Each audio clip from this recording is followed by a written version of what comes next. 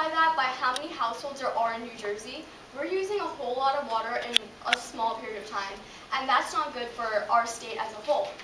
So the funny part about residential and public usage is all this water, it's expended in ways that we don't know about. And that's something that we need to address in all aspects of our public policies in the future.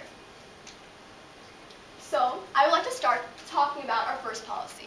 And our first policy is known as Water Star.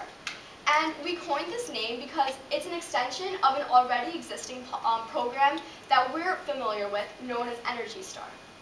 And Energy Star is a program that was first started by the federal government, specifically the Environmental Protection Agency. And what it aimed to do was it allowed consumers to install energy-efficient appliances in their homes for a tax credit. And we thought, since we're at a water summit, we should be focusing on water-efficient appliances. Therefore, we decided to spin the program just a little by allowing consumers to put in water-efficient appliances in their homes for a tax credit. And some of these water-efficient appliances that we need to consider are dishwashers, washing machines, and toilets.